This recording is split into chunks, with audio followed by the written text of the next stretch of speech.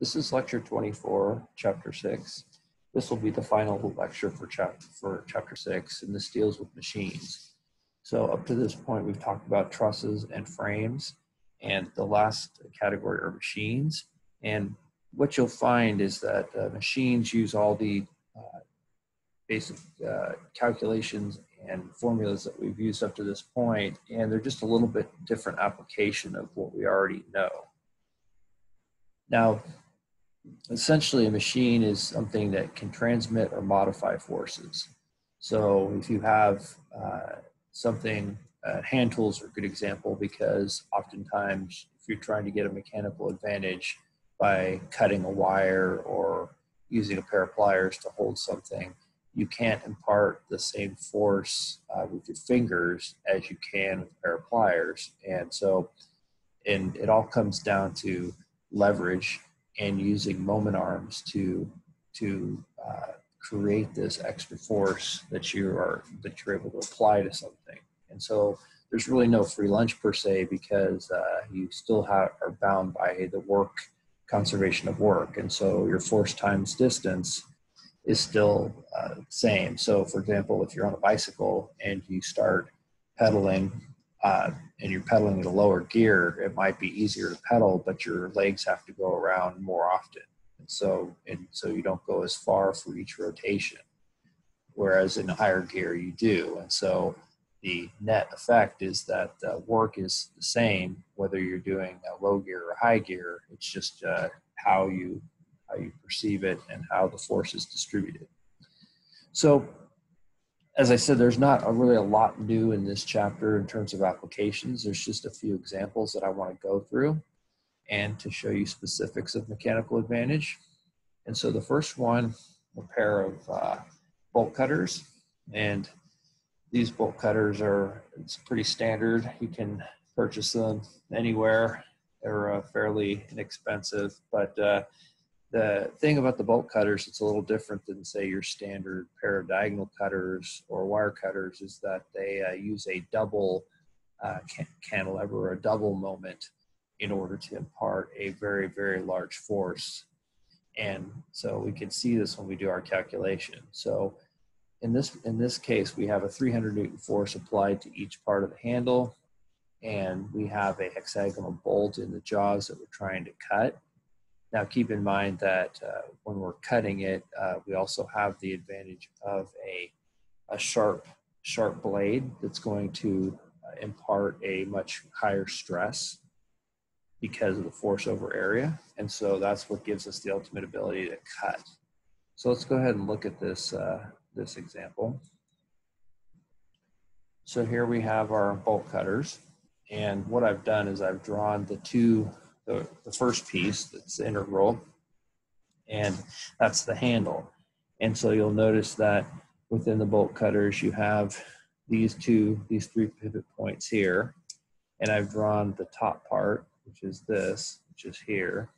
So we have this point here, the common point, which is C, and then this point up here, which is B. Now, when we look at this, it looks kind of like a prehistoric fish, but you have your 300 newtons applied here, and distance-wise from C is 448 millimeters. And the distance from B to C is 12 millimeters. And so what we're really looking for is, how do we calculate the downward force created by the 300 Newton force at B? And the reason we want to know that is because then if we look at the actual cutting part, or the head, this part here, then we'll do the same thing. We'll take the force in B, and we'll use that to figure out this ultimate force F that's being imparted. So you can look at both of these as almost like two levers or two seesaws. The first one here essentially has the fulcrum at C, and B is your force. And so in this case, it would be B goes down and 300 goes down, just like that. And that's the same things we're seeing here. Now, you may ask, well, what about the horizontal forces? Well, it turns out because if you look at the system, there are no horizontal forces applied, then the horizontal forces here, whatever they are going to be equal and opposite, and they should be zero because there's no applied force in this, in that direction. So what we can do first is calculate what is, if we take a moment about C, what is the force on B? And so this is just a simple ratio. We have 300 newtons, and that's going to be multiplied by the distance. So if we have 300 newtons, and you could also write it as summing the moments about C if you want, but it's easy to see that this force times distance has to be equal to this force times distance. So 300 newtons times 448 millimeters has to be equal to By times 12 millimeters. And so that gives us a By value of 11,200 newtons. So a fair amount of increase. So we take that amount and we come down to here. And now what we're going to do is we're going to do the same thing. We can ignore Bx, and we're going to use A as our fulcrum point. Now you'll notice that on the actual bolt cutters that this plate here at A and D, the purpose of that plate is to prevent the jaws from separating. So if you ever used a dull pair of scissors and you try to cut paper with it, the paper slides between the jaws, and that's what you want to avoid if you're trying to cut something really hard with a pair of bolt cutters. So this A and D link here basically keeps the jaws in plane. So if we go ahead and do the same thing down here, well, we can see that it's going to be set up the same, but the ratio, 96 to 24, is basically a 4-to-1 ratio. So with that, we know that B times 4 equals F times 1. And so it's basically 4 times that gives us a force. So that force ends up being 44,800 newtons, which is about 10,000 pounds. So it's a fair amount of force created. Now, if you've ever used bolt cutters, you know that in order to impart that force, the amount of movement that you have to do on the actual handles is quite wide. So when you open the handles, you end up with something that looks like this in the handles, but the amount that the blades open is very, very small. So you may only get a few millimeters of travel, maybe a centimeter of travel here for this huge travel here. And that's what I was talking about, is force times distance and force times distance have to be equal to one another, because work must be conserved. Okay, so that's one example. Let's go ahead and do another one. Now, in this example, we have a block, a clamp. So if you're trying to hold wood, say in a location while you cut it, saw it, do something to it, perhaps you use this type of toggle clamp that when you push down will lock the wood into place. So in this problem, what we want to figure out is what is the actual force at E that's pushing back on BD. And so we know we have a 100-pound force that's that's applied at C. A is given as 4 inches, which I'll put in my problem. So A is a 4-inch length. And then we know from looking at that BD is going to be a 2-force member. So we know the direction of its force. And so what we're going to want to do is figure out what is essentially the X component of BD, because we know whatever that X component is going to have to be equal and opposite to E.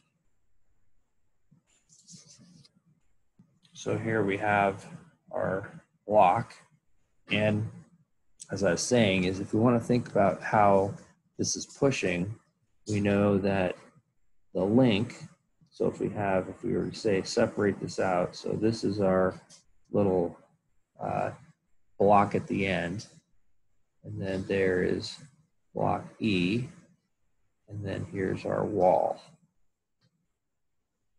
So we know that E imparts a push on the wall pushes back.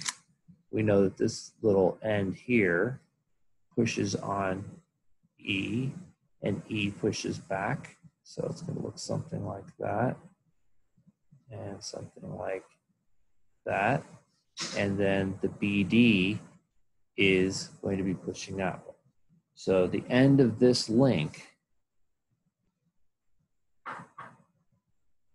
is going to have this BD in the X direction, and it's going to push against that part. It's going to push back. That's going to push against E, which is going to push back. E is going to push against the wall. Wall is going to push back. So that's the progression of the force. So we want this value. Now, so you can kind of see where this is going to go. If we sum the moment about A, then we will be able to find this component of BD, because we know it's a two-force number, we know which direction it is. But first we need to figure out what's what. Now this is 4 inches here, this is 6 inches here. We're given this is 15 degrees. So we can calculate this height, BE, from 4 sine 15. So we know that it's going to be 1.035 inches. So then what we're going to want to do is we're going to want to figure out what is this angle right here. And so I'll just call that angle beta. So we want to know what is that angle beta right there. So now that we know this height, we can find that out. We know that sine of beta is going to be the ratio of the opposite side. So 1.03528, kept a little few extra digits there. And then that's going to be divided by 6. And that gives us a beta equal to 9.9359 degrees. So even though it looks like it, these two angles are not the same. So this angle here is that. So now we can figure out what is the distance from A to D, because we're going to want to know that when we sum the moment about A. We're going to want to know how far this point is. So it turns out that if we were to call this point E, we know that this distance AE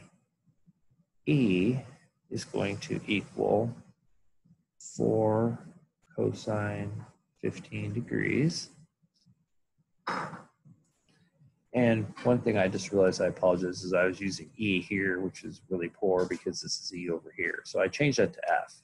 So I went back and I did it as BF. So this distance, this height BF is here, 1.035. This distance A to F is simply 4 cosine 15. This distance from F to E is 6 cosine 9.359. So we get those respective values. We get a total distance of 9.7737 inches. Now, the reason we care about that is that when we look at BD like this, that we know that if this is D right here, that is going to have a component that does this and a component that does that, right? And so when we sum the moments at A, if we go to this point here, then this X component is going to disappear and we're left just with that. Now, it doesn't mean we can't calculate the X component, it just means it won't take part in our moment about A. And so it makes things just a hair easier when we're looking at this. So when I set up my equation, then I'm going to sum the moment about A to 0, which is going to be minus 100 pounds, it's clockwise, and that's going to be times 10 inches cosine 15 degrees. And so that gives me basically this distance to where that force is being put down. and then that's going to be plus. Now this is going to be BD. Now we want just the vertical component of BD. And so we're assuming that it's going to be, even though I've drawn it this way, that we're really thinking of it as going up. So I drew it that way to demonstrate what I was doing, but let's just say that we know it's going this way and that way. There's D. So we don't care about this part, we only care about that part. Well, that part is going to be then BD sine of that angle that we found, theta. So 9.9359 degrees, and then multiplied by that distance, 9.7737 inches. And all that equals 0. Sorry, it's getting a little messy.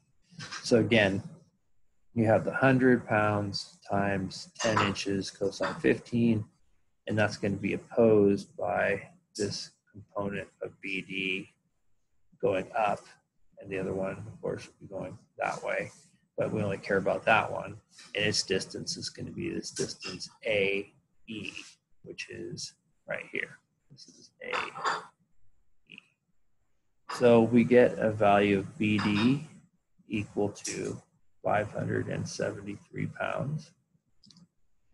And so if we want to know what BDX is, because remember we've already established that BDX is going to give us this, then, sorry, real quick, we've already established that BDX will give us this component of force going that way. And so now remember that we did draw this in compression, right? So, which makes sense. Mechanically, this is going to be in compression. But when you think about the actual force imparted, it's going to be pushing against BDX. So it's consistent in the way that the two force member exists in the system, that it will be compressing the block and therefore pushing E to the right. It wouldn't make any sense going the other way. So we have our 100 pounds, we've accounted for the moment, and so now we just need to find the BDX. So we know BDX, in this case, is just going to be equal to BD times the cosine of beta up here. So 9.9359 degrees. And so we end up with, if we plug in 573 into there, we end up with BDX, which equals E, which equals 564 pounds. And there we have it. So you see that the difficulty here, it's not any different than other problems we've done. It uses the same tools. We're not going to do 3D machines or 3D frames, so this is as hard as it gets. All right, hopefully that made sense. Clear on that. And make sure, actually that's, all right. So we did that problem. All right. And so we'll do this one now.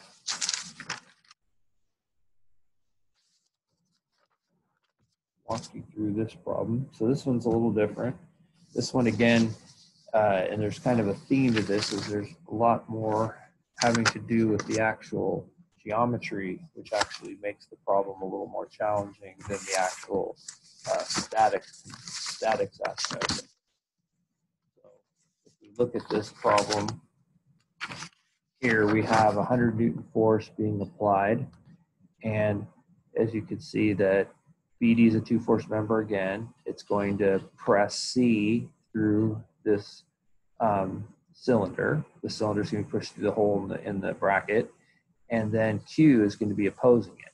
So you want to know what magnitude of Q is such that this 100 Newton force will not cause CE to slide.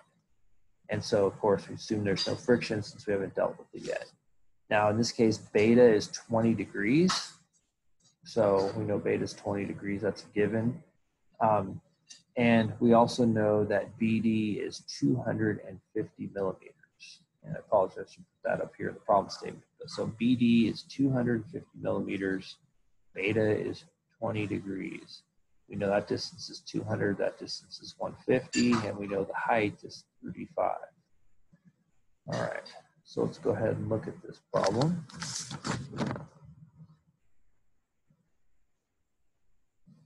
Okay, so here's a drawing of it. We know we have the 100 newtons up here. We know that's 150. We know that this is 200.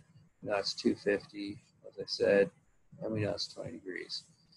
So this distance here is just the cosine of 200 times cosine 20 degrees times 200. That gives us that.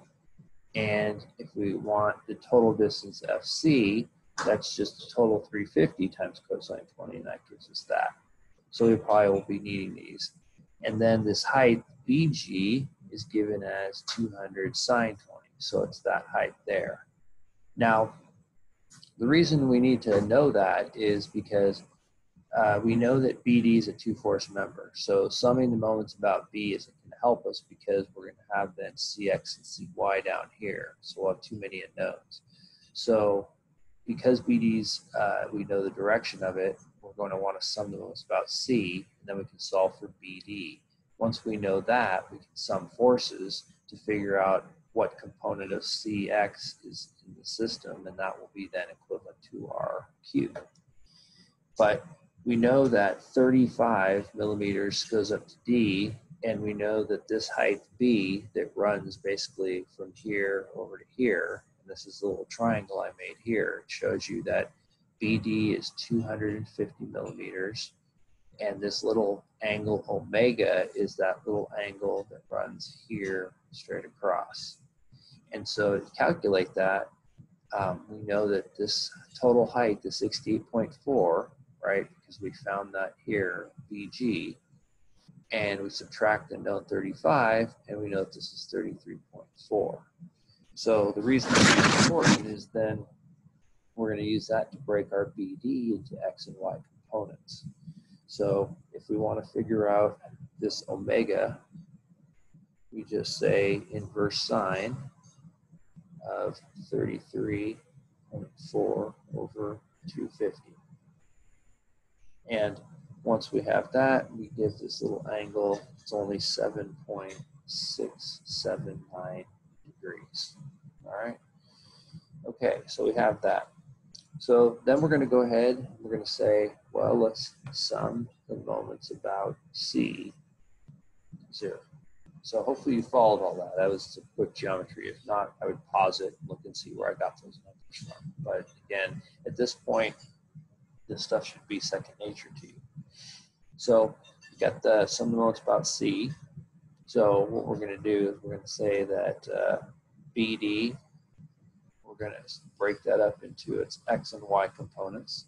So we know that BD Y equals BD sine of 7.679 degrees, and BDX equals BD times cosine 7.679 degrees. Now you could have squared this and subtracted the square of that to get that side. You could use triangle ratios here. That would work just well too. So now we know BD. We're going to assume that this member is compressed, which makes sense.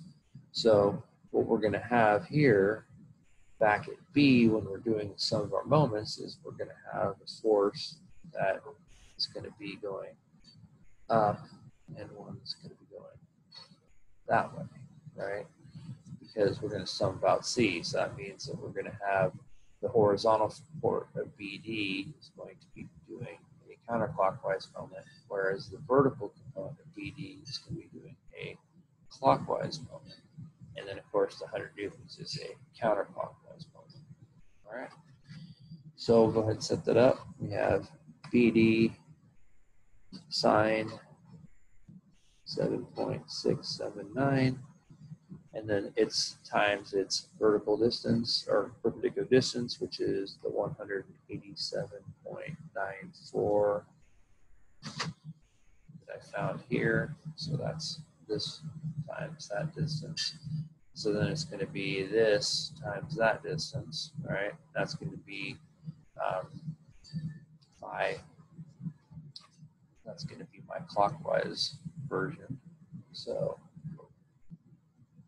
let's see. So we're going to have that then. So we have our clockwise BD sine 769 with the negative, and then we have plus our BD cosine 7.679 degrees times 68.4, and then plus 100 times the total distance of 328.9, all equals 0. All right, so that whole distance there. So I end up actually with a negative, and because initially I thought, well, maybe it's compression, but it's not. It's actually tension. So so BD gives me negative 771. So what it's really saying is that BD is, these aren't pointing this way, they're pointing the other way. So they're actually pointing that way. So it's kind of like this BD is going like that and like that. All right. So with that, knowing that, that's what's important, because now we know that BD going in that direction is what we want in order to calculate C. And that makes sense, because if B was going that way, then C would be going that way, which would make any sense because Q already says it's going that way. So what we're going to find is that BD is going to go in this direction here. So the good thing is we only really care about the magnitude. So what we've established is that we know that Q is going that way, and so another way to look at it as Q goes that way, and that means that CX has to push that way. But then that means that this bar that's connected, this bar here has to go the other way. All right. So if you look at the directions of the forces and you look at actually everything, they're not, you really know that ultimately Q has to be the same magnitude as CX, and that's all you really care about. But it's good to go back and look at how the forces actually interact. So when you think about you're pushing this down, so if you push the 100 newtons down, it's going to want to push the Q this way. And so this BD member is then likely is going to be in tension because you're pulling it. At least that's how I see it. And then so as a result, this is going to point that way. So anyway, so that's, seeing that mechanical advantage does help, but in this problem, it's just about getting that X component. But the more you understand physically what's going on, the better off you'll be solving these things as they get a little more abstract. So anyway, so we know that CX is just going to equal to whatever BD is, which is 771, and then it's going to be times the cosine of that little angle, 7.679 degrees. And so that equals 764, because ultimately, so 764 newtons, that equals Q. Because ultimately we know that the only X component, the only X force here besides C is BD.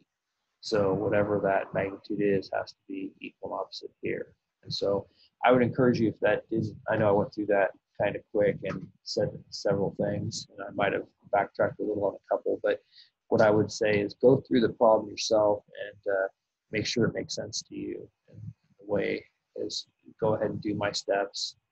Go going through a little quicker just because the math itself is very simple, but conceptually you want to make sure you understand what's going where. So kind of as a recap, we have the 100 newtons here, and as far as C goes, that's going to want to make a clockwise moment. So then we think about BD, and we think of, well, which force is going to make the bigger moment? It's going to be the Y component. So it makes sense that if this is going counterclockwise, that the Y component is going to need to go clockwise in order to make a, and then so that's going that way, that's going that way, and that's also going that way. So the combination. So again, don't get too tripped up in it. Try to keep it separate, each one, and then just ultimately work through until you get to the end. So one quick note, another way to look at it is if this is C, because I'm doing this because I don't feel like I've explained this as well as I could have, and it's hard to backtrack, and I don't want to have to edit this video. So if you think about this member here, then if you look at just this, because we think of this two-force member acting on this, then in terms of how this acts on this, its force is up and to the left. But when we go back to this component, it's going to be equal and opposite. When we put them together, they're opposite one another and they cancel. So that's why when we start with the moment, we treat it this way. But when we go back to solving for it in terms of to find this component here, where I say it goes over and to the right. So ultimately, that's why the C component points to the left, but that's in relation to this rod here. So another way to think about it is that this is going to go that way here, but then on the rod, it's going to go that way there. This end rod's going to push that way, and Q is going to push that way. Okay. All right. I hope that makes sense. I beat that one to death. All right. One last one. And this one's a little different than the others. I think you got the hang of these types. These are mostly, these last two were out of your book, and they're what the book looks like. But this one I got out of another source. And I like it because it shows how mechanical advantage is used for practical. And that's Belwo, not Belwow. Sounds like Elmer Flood, but no, it's supposed to be below. So here we have a scale, and the scale uses a small mechanical advantage in order to use a very, very small weight in order to balance a much, much larger weight. So in this case, we have a 25 gram mass here, and we have 4 kilograms here. And so we know in order to, and this is calibrated so that when you slide the mass across, when this is exactly 4.00 kilograms, this would be calibrated so that it would tell me that that's 4 kilograms. And it's no different than the beam balance old types of scales that the doctor's office. They use a small small beam balance, and or beam balances used in high school if you guys didn't have digital scales. So the idea with this one is we want to figure out what is this X distance. So where does this 25 grams have to be such that it is in equilibrium and it balances this 4 kilograms. So if you look at it for a second, and I would encourage you to take a look before you look at my solution and just think of how you do this problem. And if you look at it enough, you should be able to see it depending on your experience. But I would highly encourage you to do that, because if you can solve this without my solution, then it shows you have a pretty good fundamental understanding of mechanics and how this stuff works. So try that, and when you're ready, restart the video and look at the solution.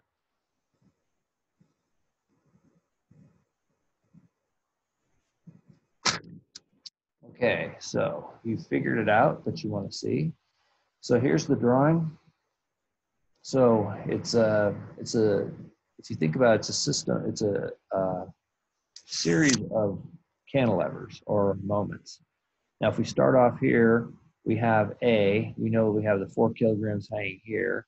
So we know that this, whatever this upward force is here, DE, has to be balanced by the 4 kilograms. So we can set it up like that. We know 4 kilograms down, we know D going up. Some moment about A, we have this simple relationship. 4 times 50 has to be D times the total distance, 375. So we get D equal to half a kilogram effectively. So when the D goes up, that means E comes down. They're the same. So we can then do the same thing. We can draw this cantilever here, knowing that the downward force is the same as this upward force here. So we put that there, and here's C. That's our fulcrum point. So we're going to sum our moments or balance about that. So that'll allow us to find F. So we do that, and we find that F is 0.133 kilograms. So now we know that, and I could have converted it to newtons, but it really doesn't matter because it's a constant. And so we're just looking at the relative differences. And so we have this 0.133 kilogram mass force, if you want to call it, going down. That means that the upward force here has to be the same. So now what I can do is I can find where I need to put this 25 grams so that it balances that upward force. So if I do that, I set it up like this, where I know that G is going up, the 0.025 is going down, and so I know that the total distance to the end is 825. I know this distance here is my little x, so I want 8 minus x. So G times 100, because that's where that is, has to equal this 0.025 times 825 minus x.